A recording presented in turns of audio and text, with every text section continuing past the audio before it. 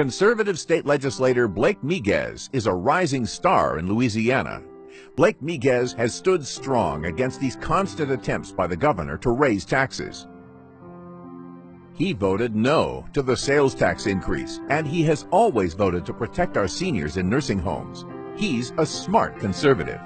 Blake Miguez has been a staunch defender of the Second Amendment, even in his role on the Bond Commission, where Blake sought to shut out anti-gun banks from purchasing Louisiana bonds. Miguez is a fearless voice for conservatism, even standing up to the powerful members of his own party when they are wrong.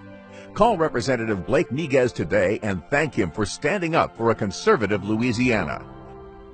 This ad has been powered by LCCM, Louisiana's Committee for a Conservative Majority.